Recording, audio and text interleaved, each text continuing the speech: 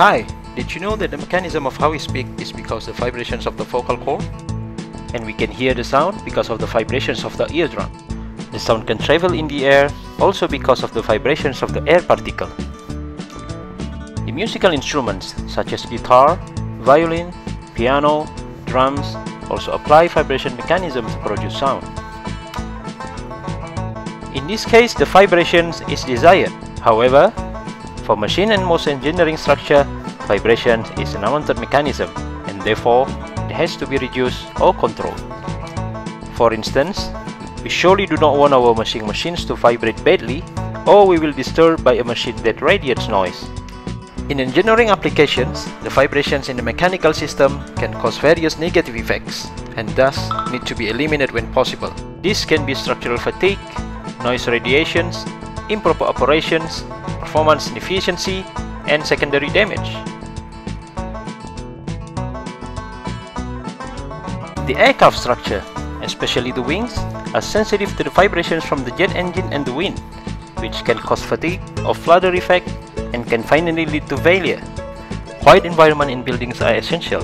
Mechanical surface equipment in buildings such as pump, motor, and compressor are known to be major sources of noise and vibrations.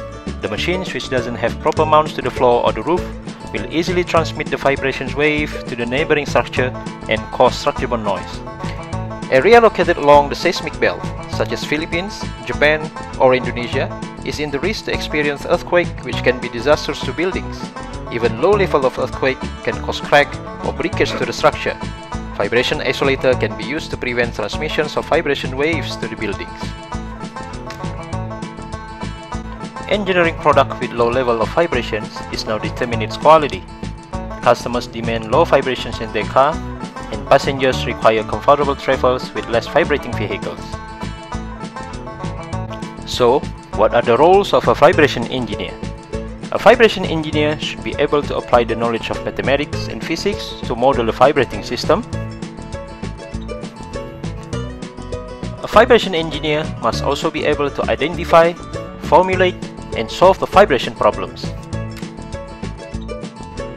In this Mechanical Vibrations iBook, we will learn how to model, formulate, design, and analyze the engineering vibration problem. We will use the engineering mathematics and the dynamics that you have learned before, and to help you better understand the fundamental concepts. I'm Dr. Azma Putra, and I hope you enjoy this iBook.